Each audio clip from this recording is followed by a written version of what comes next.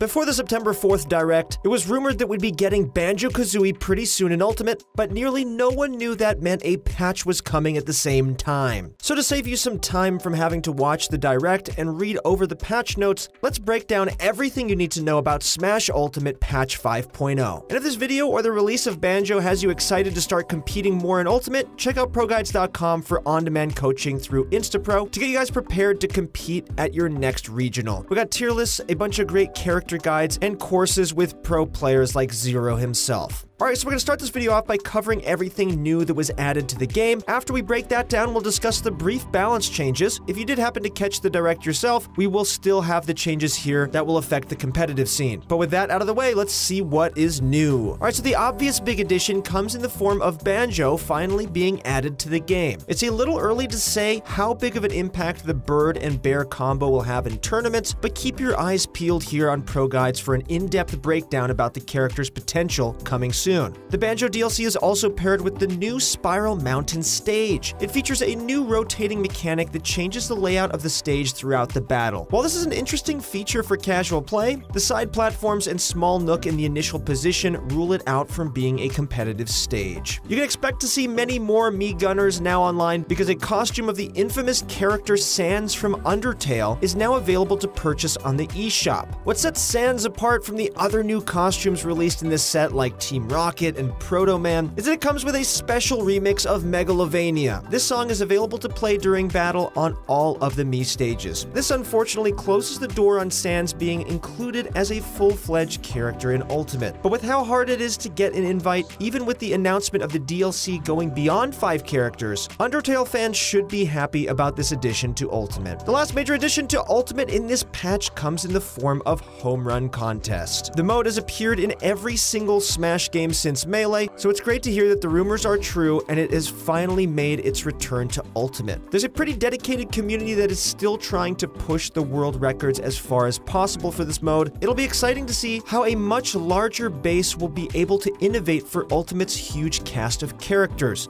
We're already aware of a few changes that have been made to the mode. For instance, the baseball bat does not appear immediately. The patch notes also say that some of the special moves in Home Run Contest will behave differently from other modes, so we'll have to give the community a bit of time to dig and find out what exactly it all means. And last but not least, let's highlight the important balance changes in 5.0. This one isn't nearly as heavy as the now month-old 4.0 patch, but there are a few changes that you should know before jumping into your next Elite Smash game. Previously, if you continued to hold the shield button and left, right, or down after a directional air dodge, you would roll or spot dodge once you hit the ground, essentially letting you buffer that action ahead of time. Now, you'll only roll or spot dodge after landing if you make that input after you land. All the other significant changes in this patch only affect individual characters. Yoshi now can input a buffered grab after dodging like all other characters in the game are able to do. Peach and Daisy's up special has been touched yet again. The changes this time will make it easier to hit enemies multiple times. Potentially the most significant change came to Ice Climbers, as now Nana is able to steal ledges from an opponent. What makes this change important is that Icy's players will again have access to ledge trap options that can create unrecoverable situations for enemies. Hopefully this change will cause one of Ultimate's most technical characters to see more competitive usage. Villagers Up Smash will now work properly against buried opponents, now hitting them multiple times unlike before. Luma is now able to be controlled when Rosalina is hit by Hero's snooze command, which brings the character in line with how other sleep abilities affect the character. Previously, the amount of time it took for Joker and Hero to move after hitting the ground face down was different than other characters.